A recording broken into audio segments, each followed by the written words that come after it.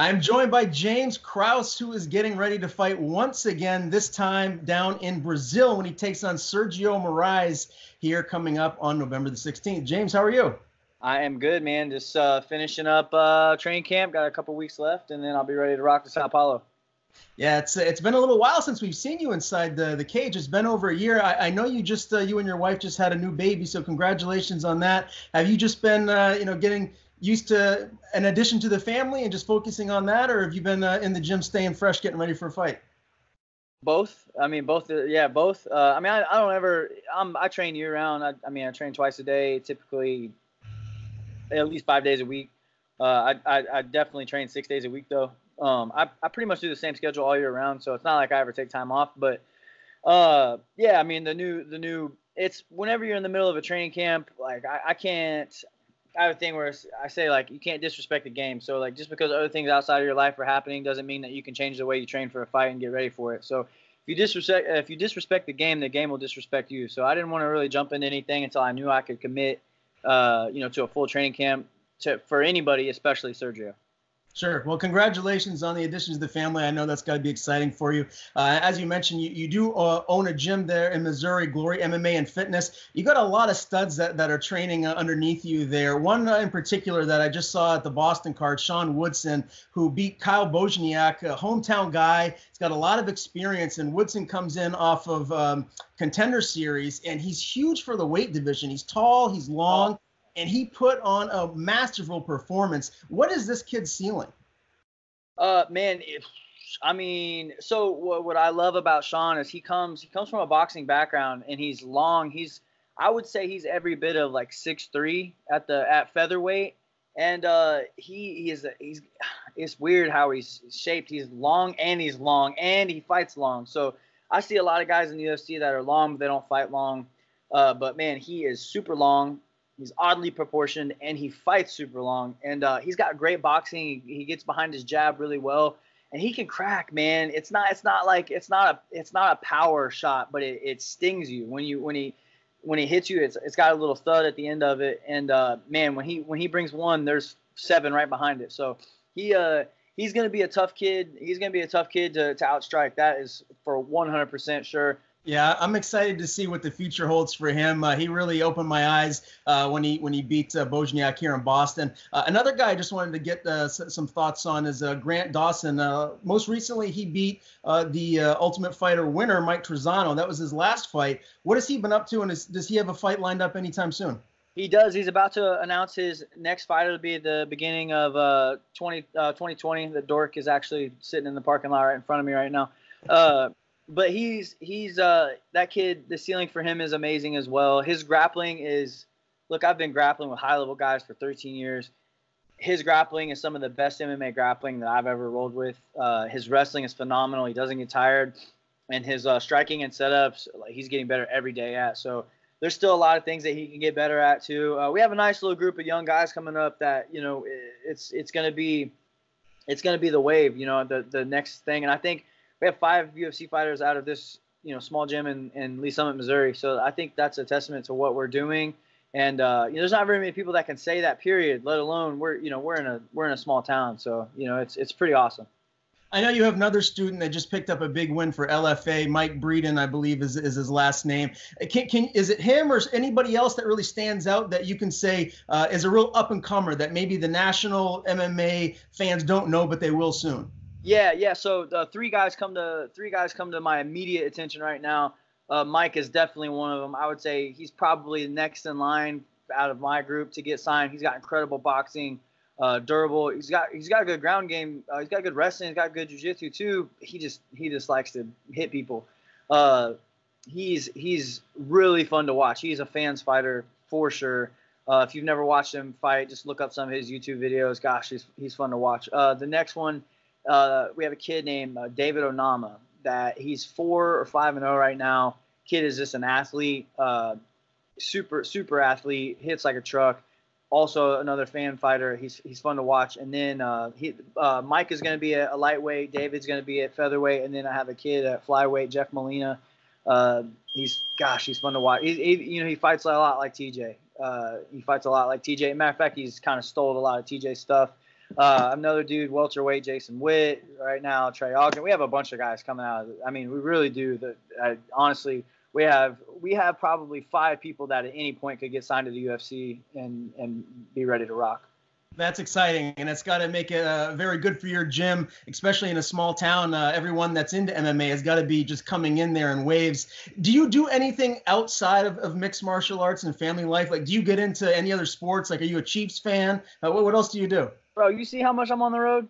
You see me in all the events. Come on, man. No, I mean, I like football. I watch football on Sundays if I'm free. If I don't, you know what I mean? MMA is my life, though. If I'm not fighting, training myself, and coaching others, I like business. You know, I do some real estate investing stuff. I mean, my friends say I'm all about it all the time. So that's kind of what I really pick a few things and I kind of obsess over it. And I don't have a lot of downtime, and that's by design. So, yeah, what I am good at, I stay in my lane, and I try to be the best at it.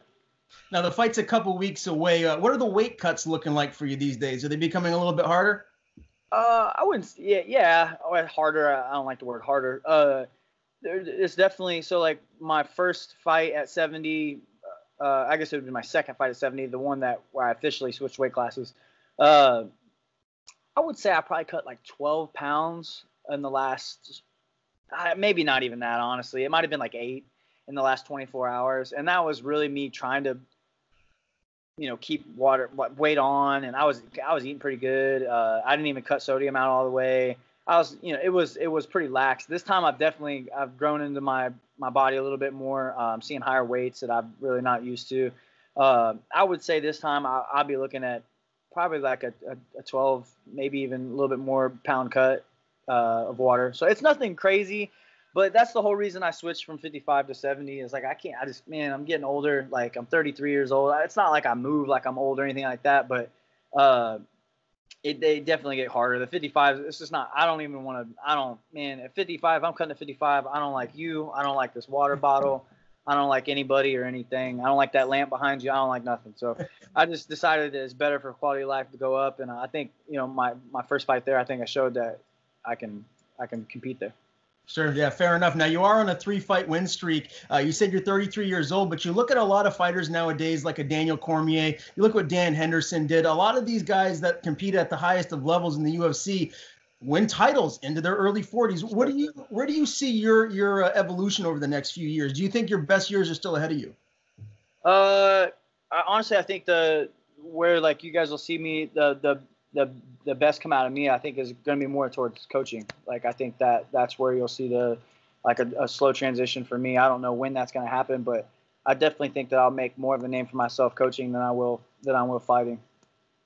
Okay, yeah, fair enough. Well, you clearly have a good stable of fighters around you right now, and you're doing great things there in Missouri for Glory MMA and Fitness. Let's talk a little bit about your opponent, Sergio. I was looking just at the height and the weight and the reach and everything. You seem to really have him beaten in all aspects. You're taller, you have a longer reach. Do you feel like this is going to be a fight where you're going to be able to dictate the pace or where the fight goes?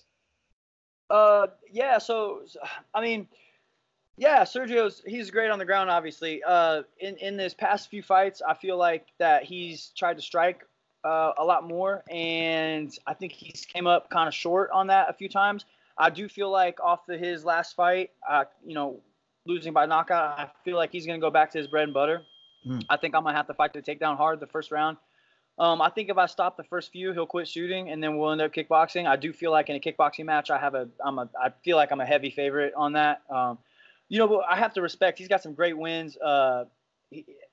He's good. He's good. If he gets on top of me, there's gonna be problems. You know what I mean? Like he's good. He's a 3-time world champion in jiu-jitsu. He's got good wrestling, and he's got a lot of experience against high-level guys at middleweight and welterweight. So I have to respect that. I do anticipate him coming out hard on me in the first round, though.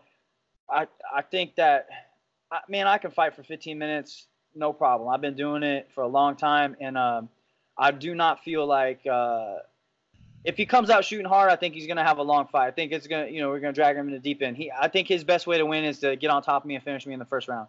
I think that's the best way he's going to win. I think if this fight goes past the first round, I feel like I'm going to pull away from him.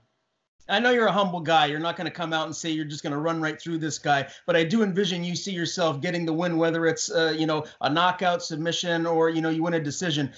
When you close your eyes at night and you go to bed, like, how do you see this fight ending? Do you see yourself getting a finish here? Yes, I do. I do feel like I'm going to knock him out. Yes. What? I think it'll be late, 2, 3. I mean, it just it depends, honestly, man. It really depends on, because he's durable. I tell you what, he is super durable. He's not an easy guy to put away. And typically on the ground, I'm the favorite on the ground. Like, I have a better ground base than most people. I don't feel like that's the case in this. I'm not afraid to be on top of him, you know what I mean? But I definitely don't want to be underneath him. To whereas, like, my last fight, I would almost invite him to come down. In the last few fights, I would almost invite them to come down into my guard or half guard or whatever. But that's definitely not the case here. It just depends. I think a lot of it's gonna depend on how he fights me. You know what I mean? If he comes out trying to wrestle hard in the first and he can't get me down, I think he'll slow faster, and then he will get sloppier. You know what I mean? Like, typically as the fight goes on, he does not do as well. Just in past experience, that's not my opinion. Those are facts. You know what I mean? Like, as the fight goes on and progresses, he has a tendency to slow a little bit. So, also though, he's a son of a bitch in round 1. You know what I mean? So we'll see. I don't know how he's gonna fight me. If he tries to strike with me like he has been the last few fights, then that could, things could get interesting. I'm not sure. But if he tries to shoot on me and he can't get me down, I don't see it going well for him in 2 and 3. Who's making the trip with you to Brazil? My coach, Mark Montoya, Factory X, and then I have Grant Dawson, Geek Squad Grant Dawson, and then my manager, Joe Wooster. Are you going to spend any time there sightseeing, or are you just going there for business and coming home? Hell no, baby. I'm there for business. Busting heads and leaving. Okay. Before I let you go, I do want to ask you, you fought a guy named Jorge Masvidal in the past. He's got a big fight coming up with Nate Diaz. I can't wait for this fight. Obviously, the whole country, all the MMA fans around are clamoring, waiting for this to start. I got to get a prediction. Who do you see winning and how? Yeah, I think Masvidal is going to shut him out 3 rounds to 0. I don't even think it's going to be competitive. I mean, I don't want to say it's going to be competitive. Nate's always game. He's always going to make a good fight out of it, but I don't see George losing a round to him. I just don't see it. Okay. I can't wait for that fight. Everyone I've talked to seems to be split, so I'm excited for it. Now, what's next for you? If everything goes as planned, you go down to Brazil, you get this win. When would you like to fight next? Are we looking early 2020? Man, honestly, I have no idea. I try not to. That's kind of part of, like, disrespecting the game. I don't really like to look ahead. I have a tough dude in front of me, Sergio. He's a big dude, strong dude, middleweight coming down to welterweight, 3-time world champion jiu-jitsu. I'm sure he's training hard for this fight. In my opinion, this is a must-win for him. His head's on the chopping block on this one, or somewhere close. He needs a win, and he needs it bad. So I do think I'm going to see the best Sergio Moraes, and that's the one I want to see. I think I'm gonna see his A game though. So I don't want to look past him yet until I've stepped past him. I know what's in front of me. I'm confident in my skills. I'm confident that I'm gonna get the finish, but I'm aware of what's in front of me too. Well, James, I appreciate the time. Before I let you go, anyone you want to thank or any social media you want to plug? The floor is yours. Facebook, Instagram, Twitter, all that stuff is always the James Krause. You guys want to follow me? Cool. If not, kick rock. Appreciate it, man. Have safe travels down to Brazil. We'll talk again soon. Hey, I appreciate you, bro. Thank you.